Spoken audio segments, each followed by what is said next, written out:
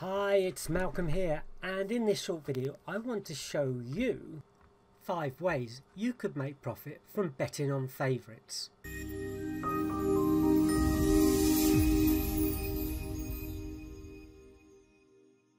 We have all heard someone say, you cannot make money betting on favourites.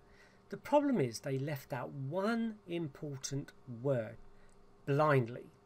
There is no doubt that you cannot make money betting on favourites blindly.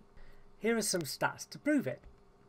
If you have bet £1 blindly on every favourite over the last 4 years, then you would have placed a bet on 47,470 selections. Won on 16,357 of them, which is a 34.46% strike rate, and lost a whopping £1,277.73, plus all the time and energy it would have taken to place those bets. Here is a screenshot from Pre-R Ratings to show you exactly what I've just told you. So yes, you really don't want to back favourites blindly, but as I've already pointed out, the key word here is blindly. In this video I want to share with you 5 ways using PR Ratings, or in fact any software or site, that you could make profit backing favourites. But we are not going to do it blindly. We are going to find profitable angles using the information available to us. One quick thing, I am going to be talking about Betfair BSP favourites. These can sometimes be different to the normal bookies SP favourites, but in every case I'm showing you the profit minus Betfair's standard 5% commission. Please also remember that I'm only showing you this for informational purposes. Please do not gamble with any money you cannot afford to lose. Okay, let's fire up PR Ratings and show you 5 different ways you can make profit on favourites. Okay, so method number 1 is courses. We're going to look at different courses and the way that you might be able to profit from favourites at those courses. So in PR Ratings I've set it up for, say, like the last 12 months, so we can see the last 12 months results. So and BSP rank is set at 1 because that's favourites. Now if we come down, you'll notice that there's these buttons. Now these buttons are what we call quick analyze, which means that you can click on them and they will open a new window showing you the results on that label. Like on this one it's course, it could be runners, it could be class, it could be race type, the last 3, early rank, 11 AM pricing, and these yellows also are other quick analyze buttons that you can select and have featured along here. So we're going to go for course anyway, so we're going to click course and that will open a new window, and when it does you can see that basically we've got the key, which in this case is the course, so Aintree, Ascot, Ayr, and going down, and then we can see the number of selections in the last year, the number of wins, the number of losers, and the strike rate at those courses. So as we go down we can see profit and loss. So we can see at Aintree favourites have lost money, at Ascot they seem to have made money in the last 12 months, at Ayr they did, and Beverley they did, and you kind of go down and you can see all these different ones. So you could analyze and select each one of these just to see, you know, where the profit comes from, and all the way down to York. So what we do is we'll select York because it's right at the bottom and it's easy to select. So if we come here, we'll go down to York, hit York, and go please use this button to update your settings, which basically allows PR Ratings to reset and give us the information that we need. Now if we come down, what we'll see down here, apart from all the other bits of information, is the results sheet. Now the results sheet tells us basically what the quick analyze tells us, but in a more detailed version. So we've got the selections, the winners, the expected winners, losers, highest bank drawdown, strike rate, predicted longest losing run, that kind of thing. All the information, average odds, return on investment, and total profit, 23.21 points. If we go month by month now, York doesn't have meetings every month, so there's a big space between the meetings. So this goes 12 months from this month back 12 months, which is obviously to the beginning of the 9th. And you can see that 8.23 points this month. This is August in 2019, obviously. 10.51 points the month before, lost the month before that, gained, lost, but gained. So you can see over the last 12 months that there is profit available at York. Now, obviously, these can often be trends. So prices are going up and down all the time, and it just so happens the prices are good enough and the strike rate's good enough at the moment to make profit. But the markets can sometimes catch up on that, and so the way to check that is to look at the trending on BSP results. So PR rating gives you this trending information, and if you have a look at it, it's kind of got the same information that we just looked at, in a little bit more detail of average winning odds you need to make a profit, that kind of thing, the difference between the two of them. But it also gives you these trending graphs, which allow you to see where things are going at the moment. So as we can see, we've made profit over the last few months. The strike rate is going up and down, and the trend on the price is going down. So at some stage, if the strike rate stays roughly the same and the average winning price goes down, then there won't be any profit. But it could be, you know, it could take a couple more months for it to go down before you're totally out of profit. So it's worth keeping an eye on that kind of thing to give you a bit more information. But so that covers courses. So number 2 method is class. So we're going to have a look at class. So again, we can come down and we can select class here, and it, again, open another window. And as you can see, generally favourites will not make money on class, but funny enough, on class 1 they are making profit. They got a strike rate of 39.53% and have made 39 points up to date. So if we go to PR ratings and we go up to class and select class 1 and select the button and wait for that to update, and you can see if we go down, just wait for that for a second just to fill itself up. If we go down, you can see again that the trend has been upwards. There was a downward slope, which, you know, would be expected. So again, if we have a look at profit this month, 8.55, loss last month. 3 good winning months, 32.15, 3.99. You can see the price even here has been dropping, but look at this interesting fact. Okay, so 7, 6, 9, then the price dropped down. And the strike rate dropped down a little bit as well, but then it picks back up again. And so you can see there's this trend in class 1s where the price can kind of shorten and then it goes out again.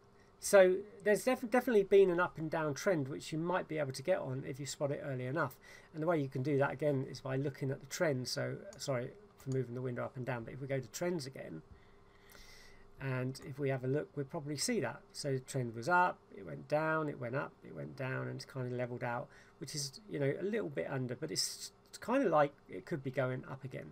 So, and the strike rate is obviously been going up and down as well. And when the strike rate went really down, then that's when you would have seen this drop in profit here. But as soon as the strike rate picked up again and the price did again, you got into profit again. So really good idea to look at trends and what they're doing. So yeah, class 1 is another place you might be able to find profit on favourites. Now in number 3, or method number 3, we're going to look at the number of runners in a race. Now the way I set up PR ratings was that it would look at race cards as they are in the morning. So the number of runners is the number of declared runners in the race, not the actual number of runners before the race goes off. And the reason I've done that is because basically I want to be able to look at it like I did in the paper. So if I want to go back to yesterday, I can see what the declared number of runners was. Because a lot of the times when you go to websites and that, they don't actually tell you if there was non-runners. It just says there was that number of runners. But I wanted you to be able to look at it and say, oh, okay, there was that number of runners. Okay, so again, we've got a quick analyze button. So if we come down, we can go to runners, click on that, wait for that to populate. Okay, and again, as you'd expect, most times favourites will not produce a profit. But if we come down, interestingly, if we look here, after you get past like 19 runners and 20 onwards, although there's not that many, the actual profit actually goes up. So in other words, these are obviously large runner races, runners you know, where the favourite might not be totally expected to win. The price is a bit high higher on them, that kind of thing. But they do actually win, you know, quite often. So there's not so many selections, and it will be a kind of longer idea. But let's have a look at it. So, you know, because it's a 20 runner race, there isn't a huge amount of 20 runner races. But we're select 20 runners. Now, don't forget, this is before the race. This is the declared number of runners in the morning. So by the time you get to the race, there might be less than 20 runners. So, you know, don't take that. Take the 20 or whatever the declared number was in the morning. Okay, so if I update that. Okay, so we've got 20 to 50 runners. If we come down to the results sheet, okay, again, we can see we've got 27 points profit. So if we do the same thing we have been doing and go to the trend, which is up here, trend in BSP, and we can see what's been going on as far as the trend. And as you can see, it is a trailing trend, but it's still available. Strike rate is going up and down as always, but the profit has obviously been going up. This could be a short-term trend, but it's worth looking at, and there could still be a bit of profit in it. So yeah, so there's another one that you could check out. Okay, in method 4, we're going to combine a couple of little ideas together. So first of all, we're going to activate one of the columns on weight ranks. So I'm going to tick there. This will open up another column of information for us, and we'll be able to analyze this a little bit better. If we come down, and so now we have weight rank, which is this button here, which again is another quick analyze button, and we're going to click this. Okay, so again, when we look down, you know, as normal, there will be a lot of favorites will not make profit, but then you get these odd little places. So we're going to have a look at weight rank 3. So we're going to come up here, and we're going to go to weight rank, which is here, and change that to just 3, so we can see this number, and we're going to click and update, and we just wait for the results to come in. And if we come down, we can see that it's kind of been a trend upwards. It's kind of not been a lot of profit over the last few months, so a little bit here and there. So the trend is obviously kind of leveling off, and if we have a look at the BSP trend, we'll probably be able to see that. So yeah, I mean, it's going up and down. It's kind of leveled off there. Also, the strike rate's kind of dropped down. So if we suddenly see a rise in the strike rate, that'll probably send the profit up as well. So that's why you can see that you've had this spike of profit, and then it's kind of settled down because the average winning price has been going up and down quite low. Okay, so, but what I want to do is show you a slightly advanced method that you can use, and that's looking at prices at different times during the day. So what we're going to do is look at 11 AM trending results. So this is using 11 AM price against the favourites, or the ones that went off as favourites. Now, as you can see, there's a lot more profit, and this is over that 12 months again, and there's a lot more profit taking the price earlier, a lot more profit, and that's purely because obviously by the time it gets to the race, if they're a strong favourite, the price is going down and down and down, and you can see that, you know, the trending price, the actual trending price is up, the profit is up, and everything else. Now, for those people who are astute and watching, will be saying, yeah, but at 11 o'clock I won't know what the favourite is for sure. Yeah, you know, some of these may not be favourite, but even if 50% of them weren't favourite and you traded some of that out, you know, you'd still be in a profitable situation, but you'd never, 50% of them won't end up not being favourite. 10% of them might be, or even 20%, but not enough to knock out all that profit. So, you know, if you go to 11 AM prices or somewhere around that and take it from there, then you may find that it's a profitable way of looking at it, even though those selections may not end up as favourite at the end. Okay, so we finally got to method 5. Now, in this method, we're going to go a little bit deeper, not too deep, but a little bit deeper. Now, I'm a great believer that all race types are different. Let me explain that a little bit more. So up here, I don't know if you can see this. Let me get a pen up here. you can see that there are a number of boxes: AW, All Weather, Chase, Flat, Hurdle, and National Hunt Flat. So to me, you know, a runner that's running well on AW doesn't necessarily mean they will go to Flat and run well, or go to, you know, make the move to Chase and do well, that kind of thing. So I prefer to go like for like. So if I'm analysing a way of profit or making profit from racing, I tend to look at race types only. So I will tick on AW and then analyse on AW, and let me show you what I mean by that. So I am going to actually select All Weather, okay, and we're going to update PR8, so it just gives All Weather results. And then what we're going to do is we're going to open up another column, which is the draw column. Now AW races, very much like flat races, tend to run out of stalls. So, you know, stall 1, 2, 3, 4, 5, 6, 7, 8, 9, 10, whatever. Some track courses have a bias towards one stall or another. Generally, punters know this, and you know the prices are kind of weighed towards that. But you will find that there are biases on courses, and when there are new courses come on board, it takes a while for people to work out where the bias is, so you can make profit that way.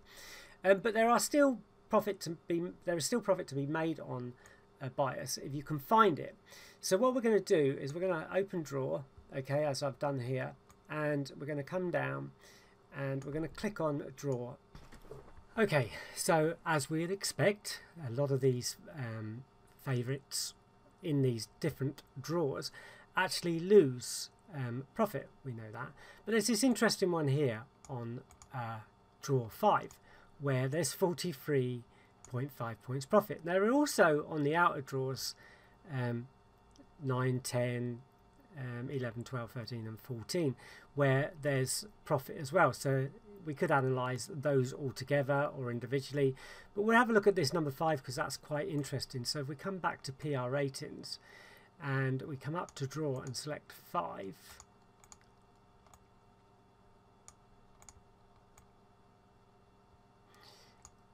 we should be able to get some results and see where the profit is and how it works. So we'll just wait for that to reload. Okay, so we're just waiting for the results to load, and then we can go down and have a look. So again, we're showing a profit line going upwards. If we look to this month, there's been 2.29, 6.8, the month before 7. So it's not a big money maker, but points are points, and you can add these little systems together or these little methods together to create more and more profit into some kind of portfolio. So if we have a look again at the trend in BSP and see again where the average winning price actually shot up for a while and has gradually worked its way down, but it's still showing profit. Strike rate is up. What you'll probably find is that if we analyse the courses, you may find that it's particular courses, if we have a quick look, that tend to make more money than others. So if we look here, so yeah, if we look, then Chelmsford C, there's profit, Kempton, there's profit.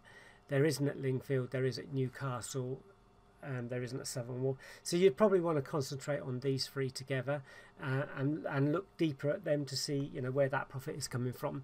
But that's how you do go a little bit deeper. But of course you can go a lot deeper than that if you really want to, with over 70 filters available to you on PR ratings.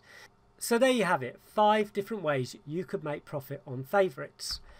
If you like this video, then please subscribe hitting the red button below. If you would like to find out more about PR ratings and get your free method, then please see the link prratings.co.uk in the description below. Until next time, it's Malcolm signing off.